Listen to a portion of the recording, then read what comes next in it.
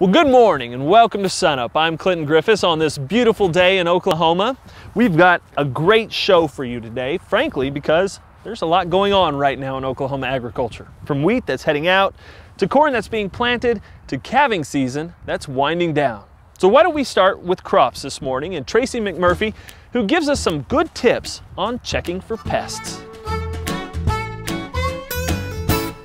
There's a few pests out there that producers need to know how to identify and be able to decide if they need to treat their fields. So here to talk to us about some of those pests and some of those collection techniques is OSU Extension Entomologist Tom Royer. Tom, good morning. Good morning. So what are some of the pests that producers need to be out looking for, and what crops do they need to be looking at right now? Well, I would say right now the theme is aphids. There's probably aphid activity going on in alfalfa, aphid activity going on in wheat that we're standing in right now, and aphid activity that's going on in canola crops, which are all crops that are actively growing right now and need to be taken care of. So as producers are going out into their fields, how do they need to be finding these aphids or looking for the bugs? Well, that's the trick. We have different techniques depending on what field, what crop we're working in. Okay. For example, in wheat, we have a system of sampling that we call Glance and Go, which is just a presence-absence system. It's been developed here at OSU over the past 4 or 5 years, and it allows us to go into a field very quickly and determine whether a field needs to be treated or not based upon an economic threshold that the grower can have calculated ahead of time, and then just print off a form, go out and use that form in the field. The nice thing about that form is that it can be folded and fit right in their back pocket. Great, so really convenient. Yeah, very convenient. Okay. And the nice thing about it is they don't have to count aphids. All they have to do is count tillers that have aphids on them and keep track of the tillers that have aphids on them. Okay. And then this form will let them know whether they should do something with their field or whether they can get out of that field and move on to another field to check. So Tom, the technique's different in canola, right? Absolutely. Okay, great. Well, let's go take a look. All right.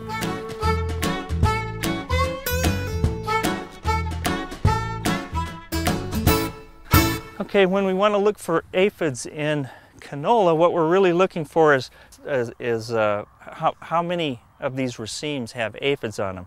So for a producer, they need to know a couple things. They need to know how to recognize an aphid, and then it's just very simple. They go along and keep a running tally of how many of these racemes, these flower heads, have aphids on them. And I believe that we use a threshold right now of 15%.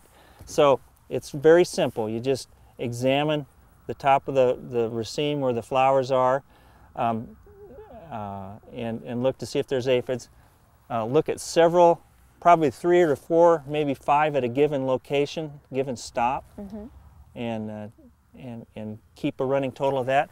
And then we need to make sure that we go to other parts of the field so that we're getting a good representative sample of the whole field. Right. Because a lot of times aphids will be in hot spots, and then you might go into another area where there's no aphids at all. And we want to know what's going on in the whole field because we typically don't spot treat for aphids. We spray the whole field, so we need to know what's going on. So get a good cross section. Exactly. Okay, great. Are there any other things that we need to be concerned about in canola right now? Actually, we've had reports of diamondback moth being a problem in Major County and several of the northwestern counties of Oklahoma this year. Okay.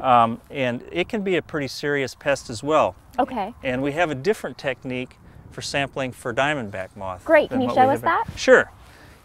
This is probably something that a lot of producers and ranchers would have on their farm, just an old white bucket.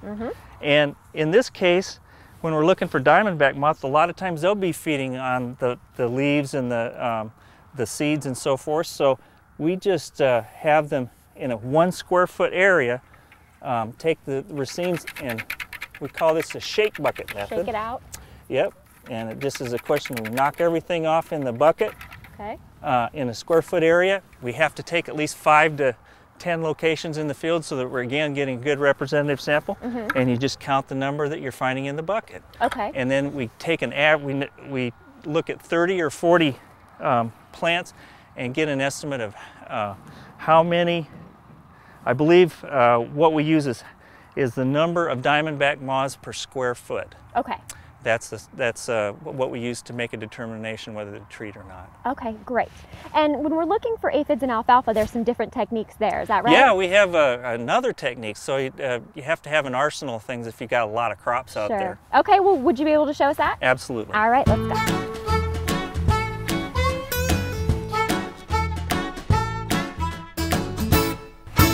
So Tom, we're out here to look at alfalfa, but if I'm not mistaken, this is not alfalfa, right? You're very observant. This is the closest thing we could come to alfalfa on the station. At least it's a legume. Okay. And but it looks like it's probably a winter crop out here. The thing is that it probably at least would support a lot of the same insects, and it will serve our purposes today. Okay, great. But you do know what you're talking about there. Thank you. Okay, so we're going to look for some aphids. Right. In alfalfa right now, alfalfa has 3 different aphids that are typically a problem. The spotted, the blue, and the pea aphid. Okay. And this is the time of the year when they can start building up in numbers, and so it's really important for producers to be out there.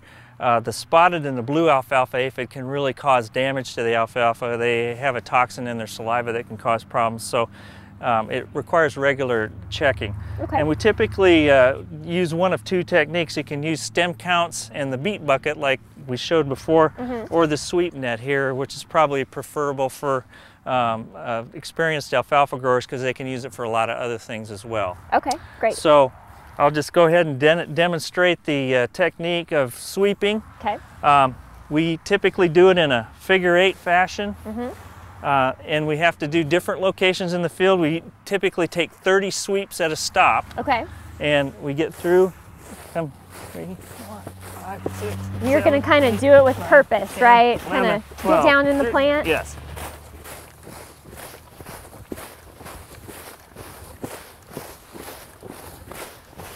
Yes, it has to be purposeful. Okay. And then when we're done, we close it up. And you can tell if it's purposeful if we have a lot of green got some evidence gunk on there. That means we've swept it pretty hard. Okay. And then when we're done, we just start opening up and take a count on whatever we have. You should have a little bit of foliage in there if you're doing a good job of sweeping. And you start pulling that out. And of course, out here with this crop, there's nothing in it. But a nice that probably crop. wouldn't be the case. It probably wouldn't be the case in alfalfa. Okay, and you're going to do the several locations across your field, yes. get a nice even distribution of right. your insect we population. Want to make sure, yeah. Okay. It's always the case. We want to make sure that we're checking the whole field, getting representative samples, so we don't make a decision just based on one hot spot. Right. We oftentimes like to try and avoid the edges of a field because you'll oftentimes see more insects along the edge of a field than you will out in the middle. So it's important to get in the field when we're taking samples. Okay, so you've shown us some really great techniques for the different crops to look at insects. What do producers need? Are there resources out there for them to then start making treatment decisions? Yes, we have a series of fact sheets that we keep up to date every year with recommendations and suggestions if they need to control, how they go about making decisions on making control.